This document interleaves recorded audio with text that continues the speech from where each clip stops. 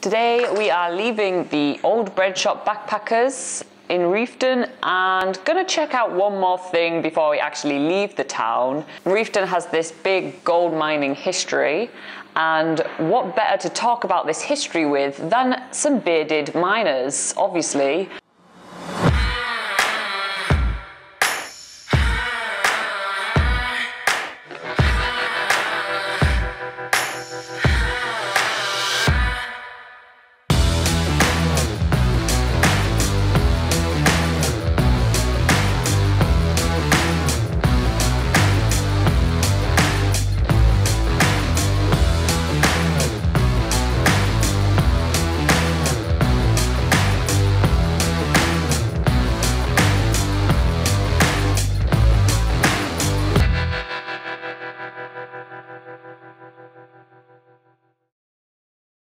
It's day 101 of our 365 days of 365 activities, and today's priority is the Bearded Miners.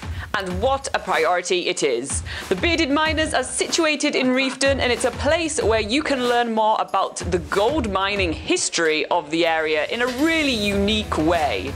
It only cost a few gold coin donation for us to be able to spend up to half an hour with one of the bearded miner. They are not comedians or actors, those guys are actual miners that used to spend their time in the mine shaft in the area. They have heaps of souvenirs that they gathered during their mining times, including gold nuggets and heaps of jewels. It's really awesome, and they have a real insight in what used to happen back in the days. Our bearded miner is showing us heaps of stuff that we've never seen before, including gold exactly as it is found in the wild in a mine. I've never seen that before. We also see vile and sapphire and even fool's gold, which used to trick miners back in the days, and people thought, oh my gosh, I just found heaps of gold, and that was just not gold. He's also explaining us how they extract all those minerals and how they detect them to find where there is more of them. It's fascinating. It's a whole industry that Laura and I never knew anything about. This really is an example of raw New Zealand history, as if it was alive today. Talking with a guy who has spent decades in the mines is a really cool and original way to learn about this industry. And now he is teaching us the art of gold panning, which is actually a lot harder than it looks.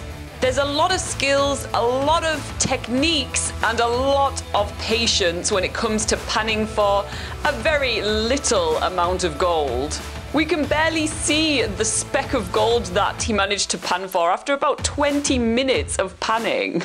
Our time with Mr. Bearded Miner has come to an end, and we can't leave Reefton without having one last hot chocolate and coffee from that coffee shop that we showed you yesterday on Broadway. And then we are going to be hitting the road towards Westport.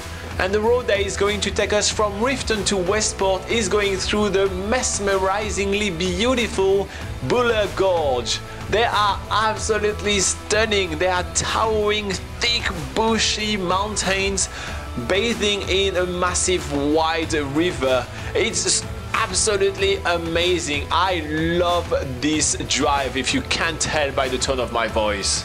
And soon enough we arrive to the lovely township of Westport.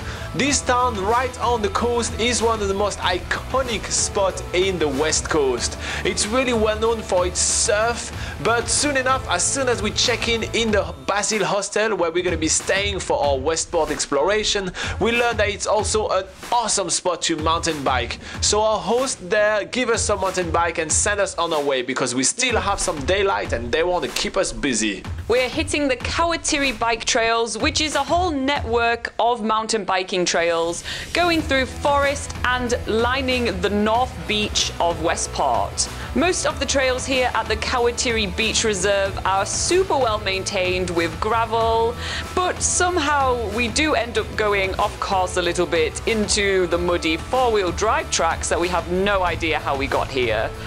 We found our way back toward the track pretty easily. There is heaps of signs around and it's very easy to make our way back toward where we came from.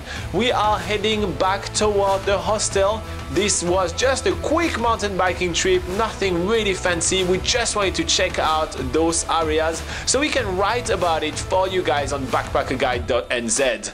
We will spend the evening in the hostel chatting with our host. They are really super sweet and relaxed people. They're all about surfing and they're talking us into joining them for a surf in the next few days. So we're gonna keep an eye on the forecast and soon we will be surfing. Today is day 101. I can't believe we already passed 100 days. I could not believe that in day 99. I could not believe that in day 100. And yet today, guess what? I can't believe it either. What? Crazy, right?